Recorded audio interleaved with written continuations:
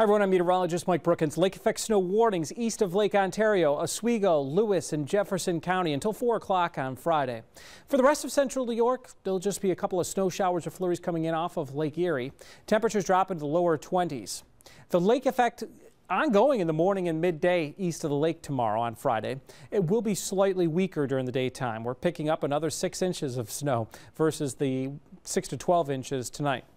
As we go through the morning, there'll also be area-wide a few passing snow showers with a coating to an inch. That's as a weak system passes through. Shifts our wind in the morning from southwest to west, a little bit brisk, 5 to 20 on Friday. High temperature, 33. Those snow showers taper off, and the lake effect eventually ends too. Skies turn partly sunny late day. Mostly cloudy, generally dry on Saturday. We're into the lower 40s for highs on Saturday and Sunday. 42 on Sunday with a light wintry mix late day, and then snow showers and colder weather Monday.